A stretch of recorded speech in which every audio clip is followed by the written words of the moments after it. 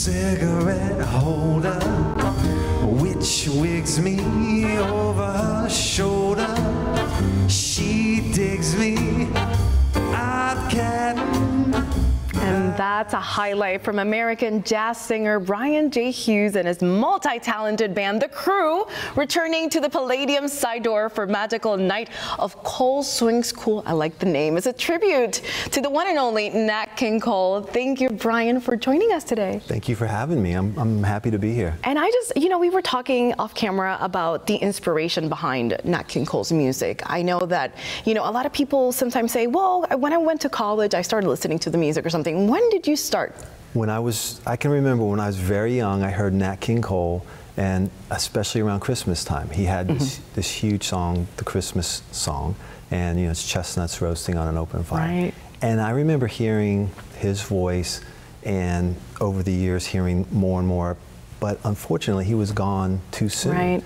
And he passed away in 1965 at the age of 45. And I kind of feel like this generation, my generation, he's been lost. Right. So I kind of want to bring him back a little bit and pay tribute to the man. Bring it back with his most famous tunes. Can you tell us about some of the music that you've selected for this show? Yeah, we've gone the whole gamut. We've gone from the classic ballads like the Christmas song to Route 66. Ooh. And then he actually did he did 2 different Spanish albums that were inspired from the I didn't know this. From the Cuban movement back in the 50s. Wow. And we're actually doing 2 songs, one Quizás, Quizás, Quizás. Okay, yes, I do know that. I did not know it was Nat King Cole, for real. Nat King Cole, and we have another couple surprise tunes in there also. Very excited. Yeah, he's got a plethora of songs that he did, over 100 charting songs over his career. Excellent. Tell us a little bit more about your musical career. How did you get started, and how did you decide to start doing all these shows across?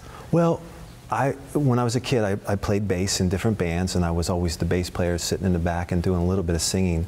But about 12 years ago, I came to realize I really just wanted to pursue singing, and dove into the American Songbook, Frank Sinatra, Nat King Cole, Tony Bennett, and just fell in love with that genre. And I wanted to bring it back and keep it alive. I like that, keeping it alive. And of course, you're working with local musicians from The Crew. Talk to me about those people that form this amazing group. I mean, you have to admit that. So these 6 guys are based right here in Florida, but when they get together, it's just magic, and it makes it so easy for me to sing. I mean, this is Jean Balduc on drums, Steve Boyson on bass, John O'Leary on piano, and then this awesome horn section, James Suggs, Mike Scaglione, and Teddy Moulette.